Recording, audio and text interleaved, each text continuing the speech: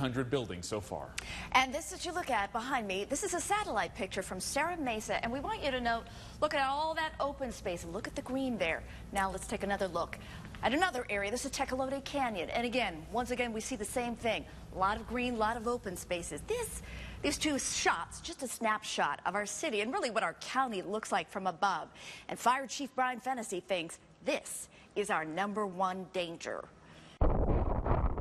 A roaring wildfire marching toward homes. It's terrifying, but it's not the thing that worries Fire Chief Brian Fennessy the most.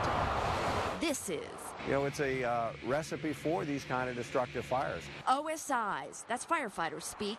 It's short for Open Space Island. Because it's a place where nature meets the city. Tecolote Canyon is one example. Lots of homes sitting on a potential tinderbox. They don't understand. I have to explain it to them that, no, you do have a problem. Go out your backyard. Bob Boris did.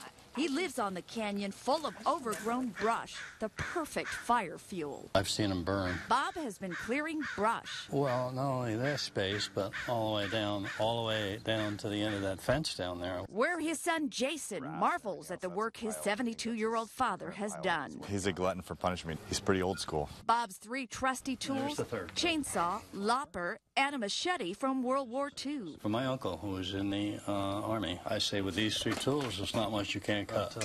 The problem in Bob's backyard is a problem seen all over the country, says Chief Fennessy, who's also vice chair of the Wildland Fire Policy Committee. It just takes a spark.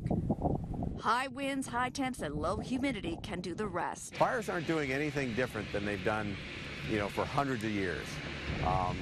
What is different is we've placed our homes and our businesses in those paths of what those fires have typically, historically have burned. That's why Bob will keep cutting and clearing. You know, it's a real issue.